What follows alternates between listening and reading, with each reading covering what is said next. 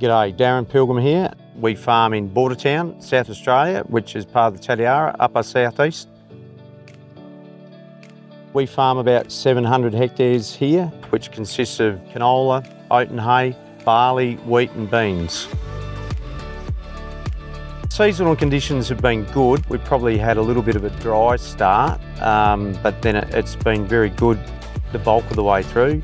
September became a little bit dry, but then we've had good rains from probably 3 parts of the way through September, and October's been very kind for us. So it's going to finish pretty strong. Crop-wise, at the moment, we'd expect our wheat to do 6 tonne, thereabouts. With our continual cropping program, our biggest issue is resistant ryegrass.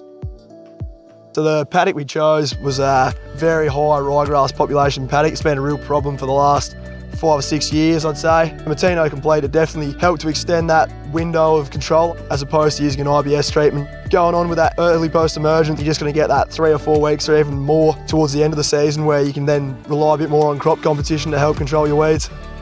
In a traditional year, we would get the ryegrass in the row, and so we would still have a percentage of ryegrass come through, whereas with the Mateno Complete, with the complete blanket spray across the furrow, we've found that we've got almost zero ryegrass. Putting the Mateno Complete on at that 4-week stage certainly didn't pose as a logistical challenge at all. Our spraying program was up to date, and it seems to suit pretty well. Seeing other replicated plot trials in Mateno Complete, it's definitely outperformed other benchmarks, I'd say, for the last few years in ryegrass control in wheat, and even with broadleafs as well. I put it purely down to that extended window you get out of going early post-emergent and the fact that you've got a few different actives in there as well.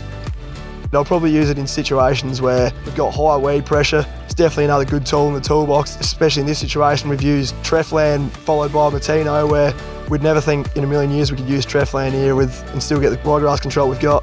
But I think we'll certainly be incorporating Mateno Complete into our operation. It's another tool that we can use and manage our ryegrass. It'll be a big part of our wheat production in the future.